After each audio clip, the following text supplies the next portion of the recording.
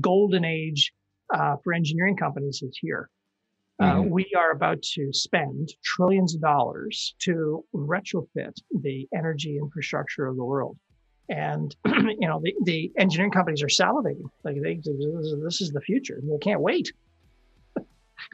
For oil and gas companies, though, they got this huge installed base, this heavy balance sheet that's weighed down by an asset that's going to depreciate really quickly. They got to raise capital somehow, and they are the incumbent. And the incumbent hasn't done very well.